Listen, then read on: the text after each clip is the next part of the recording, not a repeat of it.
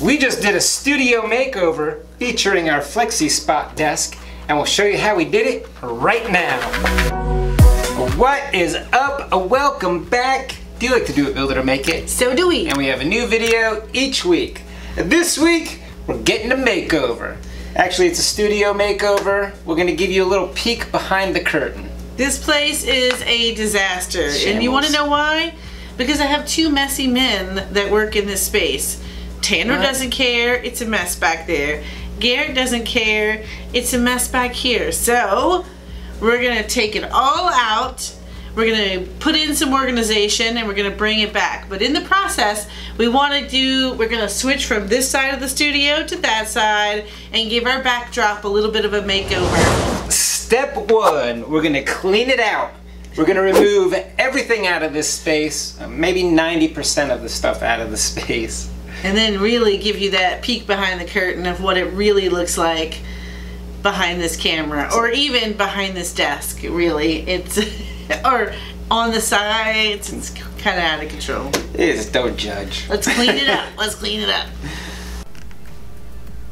I mean, cleanup was really easy, Kim. I mean, yeah, there's that wheel of DIY. We'll get that out of here. It'll come back. Don't worry.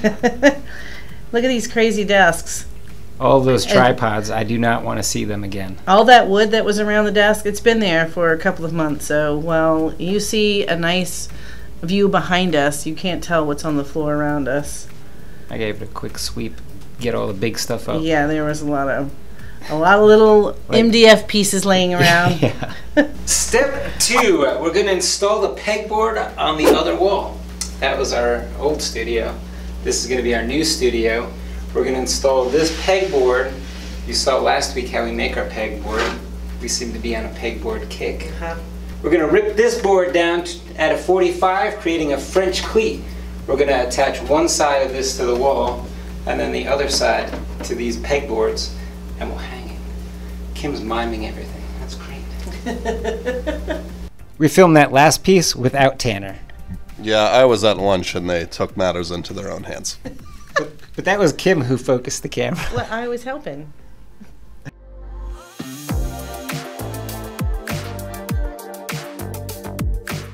Next step, we're going to hang these pegboards using our cleat, but we've got to attach our cleat to studs. Now, I know there's a lot of trash talk about TikTok, but look at the hack I just learned. These are metal studs. You can do this at home looking for nails instead of studs. For us, it's super easy because we have metal studs. I have this magnet here, and I can run it along the wall. I think it's this way. And it'll tell me exactly where the stud is. Oh, there's another stud. Oh. Oh, look, it sticks. It's stuck right to you, babe.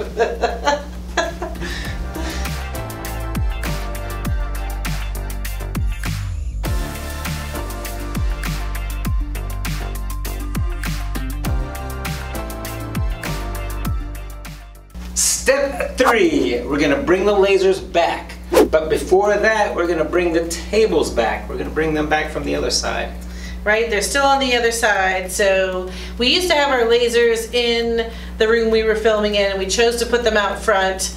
But well, one, they are sometimes loud. We can't run them while we're doing a workshop. So we've decided we're going to put them back in our filming studio here. So one, we can run them and be out front, and then two, they're visible during our videos.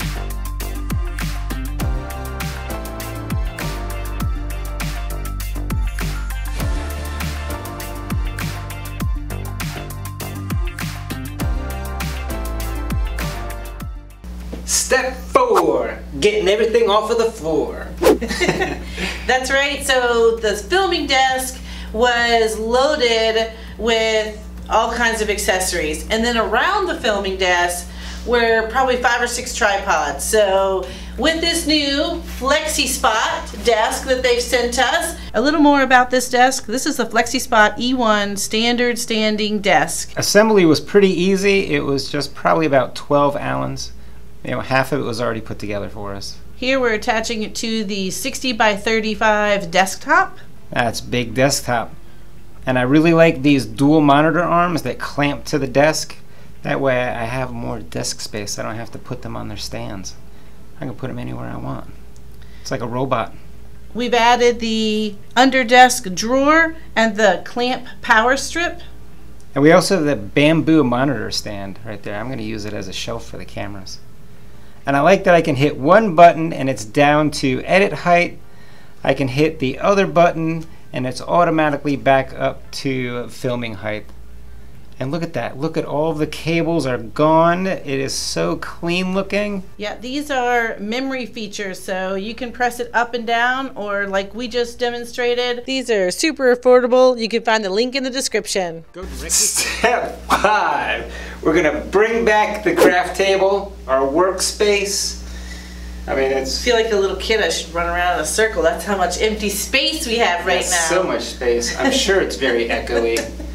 We're just going to bring the table back in and line it up underneath the overhead camera.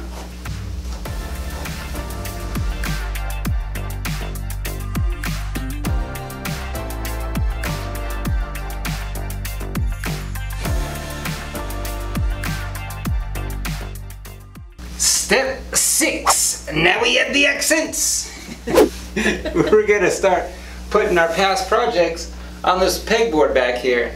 Start hanging some of our door hangers, maybe the Wednesday that we did a print and cut with, the acrylic pieces that we just did. Yeah, we're thinking this is a way to showcase some of our recent projects. So that's what we're going to try and do back here on this wall. Yeah, alright. Let's start hanging stuff.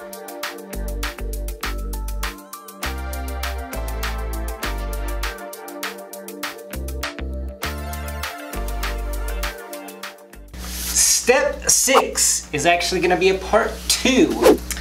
We have big plans for these sound panels.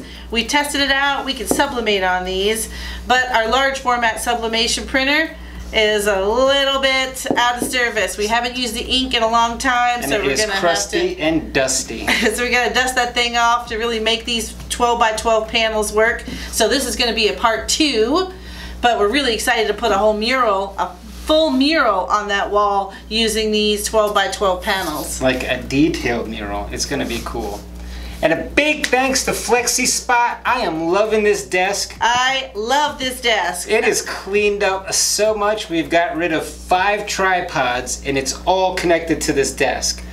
The mess is gone and this is so much easier to look at. Right, and you know, the great thing that we've learned, you know, as you set things up, you start to realize what you can do with it. There's memory settings on this, so we press number 1, the desk raises so it's at filming height, and the camera's attached to the desk. Press 2, it lowers for work surface. And we're ready to edit. Yes. So I am stoked on it. I love the cable management. I love that the tripods and cables are gone. They are out of sight, out of mind. Maybe, hopefully, there'll be less technical difficulties. And I really love this new display that we've got behind us. It really showcases all of the things that we do on our channel on a weekly basis.